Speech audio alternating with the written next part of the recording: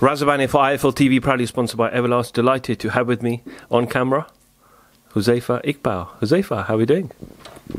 I'm good, thank you very much. How's the week been in Liverpool? Amazing. I think it's a good little town, Liverpool. It's not exactly what I expected, so a very nice town. Normally when I look at your Instagram stories, when it's fight week, I'm always hearing it's fight week quite loudly. It's Mick Conlan fight week or Shannon Courtenay fight week. It is Shannon Courtenay fight week this week. Firstly, how is she looking? I think Shannon's in probably one of the best shapes I've ever seen her in, to be honest. Looking very, very good. We put some good time into her. You know what I mean? And she's been putting in the graft and putting in the work. She looks really well. She had some good momentum. Obviously, her last outing was against Ebony Bridges, becoming the world champion. Unfortunately, had that injury, had a car crash as well. Obviously, good that she wasn't injured in the car crash. Could have been a lot worse.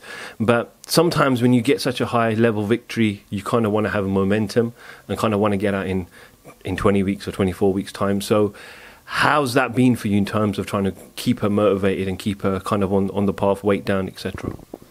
I think Shannon's her own biggest motivator. You know what I mean? I think we always analysing her, and she's consistent. Do you know what I mean? Even today at the presser today, she's very consistent in the things that she says. She's very consistent in the things that she wants. She doesn't change her mind and quiver her decisions, which is a good thing. And she's been in the gym since she brought that belt back to the gym. She's been in the gym. She's been grafting and working, and she knows what she wants, and she's got her eyes on the prize. She wants to keep that belt where it is, which is with her, and she wants more. So I think that's the driving force for her, and it's kept her on the right track.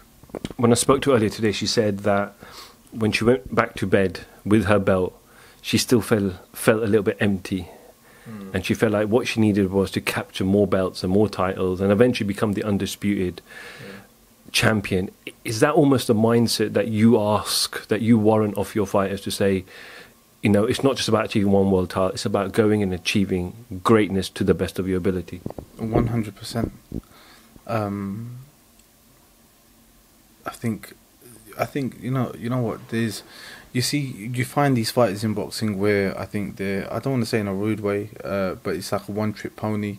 They get a belt, they felt like they touched the belt now, they've got it, and they felt like they've done it. You know what I mean? So going into the next fight and the third fight or trying to defend the belt, I don't feel that they carry the same level of heart.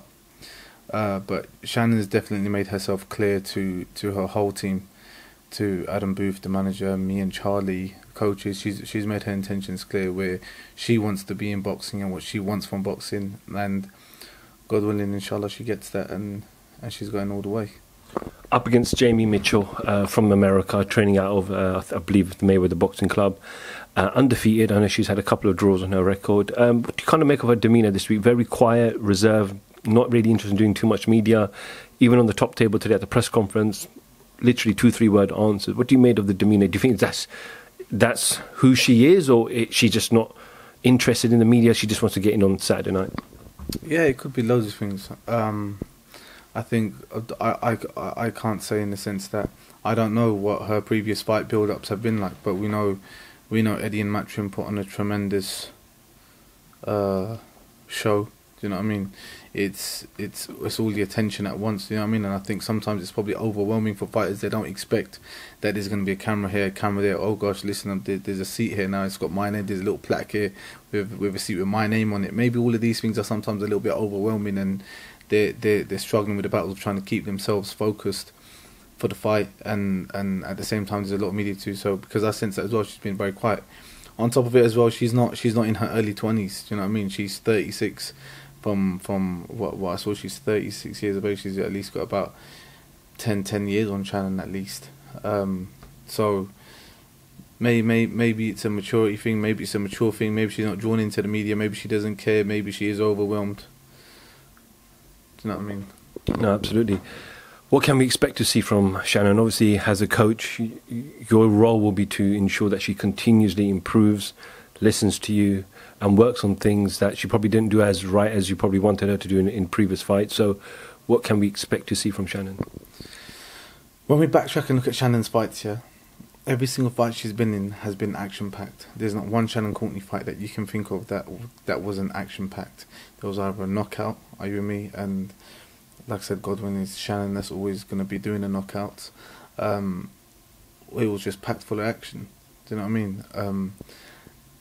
And I think we're definitely in for an action-packed fight. I think the teachings of Adam Booth as well in the gym is that we as coaches, we always like a clean operation. We're not trying to give people a brawl out and a bloody bath. No, we're clean operators. That's what we want to be. We want to be clean, professional operators. And Shannon has that ability. Shannon loves a fight. Shannon likes a bit of doghouse. And I think, God willing, she'll display some beautiful skills. She said something today in the press which is very true.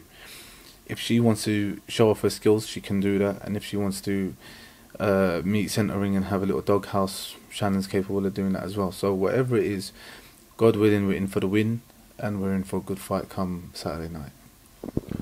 Okay, we'll wish you all the best on Saturday night, Huzaifah. With that, just before we let you, or I let you go, Saturday night also sees the trilogy, the rematch that we've all been waiting for a while, and I'm talking about the heavyweight division. The Gypsy King Tyson Fury and Deontay Wilder. I'm sure you've been following it closely over the last couple of months on what's been going on. He's obviously brought in Malik Scott. You've been in the industry a long time. Everyone knows Deontay Wilder to be that one-punch knockout artist, and I think everybody unanimously agrees that he's probably the hardest hitting heavyweight right now, if not of all time.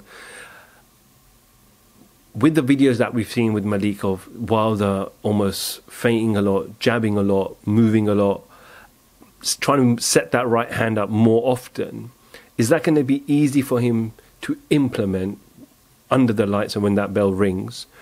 Or from a fighter perspective, once the bell does ring, do demons come back in from that second fight? I rate you highly for that question. I think that's a beautiful question. I mean, it's a very intelligent question, in my opinion. But you're absolutely right. I think they've had long enough to work on things where they could have built like a slight second nature up, if you know what I mean. If they've been drilling, then that's excellent. If not, and you're right, there's coming in underneath those ropes, seeing Fury's face again, bring back those demons again, and he knows that he wants to go after that right hand, keep throwing that right hand. That could be that he could resort to that again.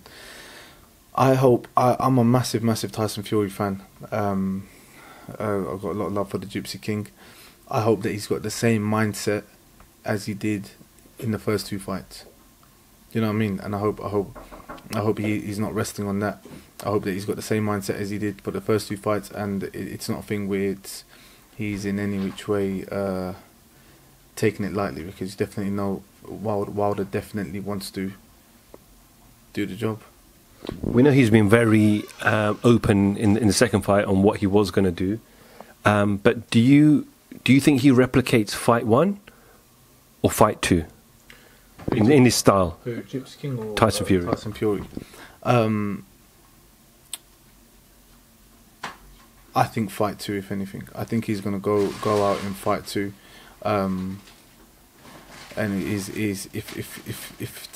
if Deontay Wilder's been working on the stuff that, like I said, like he's been showing, like the feint, it's going to be the battle of the feint. Who's feinting more? Who's jabbing more? And who's setting up? Who's disguising and setting up that right hand even better? That's what it's ultimately going to be. Prediction? I ain't saying nothing. I don't know. Yeah, I'm going to say Tyson Fury points. Tyson Fury points. Yeah. We look forward to it, Huzaifah. I know you got to go and rock the gym, got your clothes on, so thank you for giving me 9.5 minutes of your precious time. Very much appreciated. Wish you all the best on Saturday night with Shannon, and hopefully we'll catch up, or IFL will catch up with you definitely post-fight. Raza, thank you very much, bro. Can I say a massive shout out to all the brothers, Zen Lounge, Andy's Burgers, and Wicked and Bad. Shout out, Bouncer. Thank you very much. You're done now. Huzaifah Iqbal, IFL TV, thank you very much.